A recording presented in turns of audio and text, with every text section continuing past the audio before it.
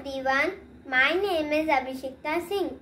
I study in grade 3, section A, Fiji Global School. My topic is Indo-Nepal relations. Nepal is located at the northeastern borders of India. Being sandwiched between India and China, it acts as a buffer state against any possible aggression from China. India and Nepal share unique ties of friendship and cooperation. There is an open border and deep-rooted social and cultural relations between the two countries. Since Nepal shares border with 5 Indian states, Sikkim, West Bengal, Bihar, Uttar Pradesh and Uttarakhand, it works as an important point of cultural and economic exchange. Historical ties. Nepal occupies precious significance in India's foreign policy because of its geographic, historical, cultural and economic linkages.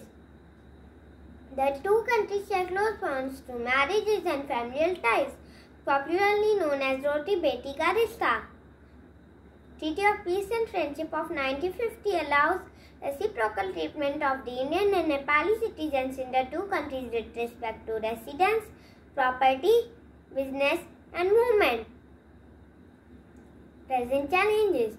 Open border is a major concern for India as this could be exploited by anti-national elements.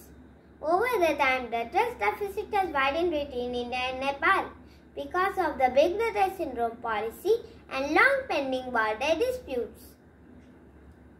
Due to chronic political instability and moist dominance in the Nepal politics, including recent diplomatic relations with China and anti-India feeling among certain ethnic groups, keeping Nepal with India is a big challenge. Future ahead. With its strategic relevance for the Indian security concern, India cannot overlook the threats to stability and security of Nepal.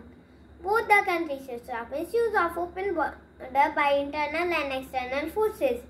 India should focus on utilizing the potential of hydropower cooperation. India should maintain the policy of keeping away from internal affairs of Nepal and guide the nation towards progress. Thank you.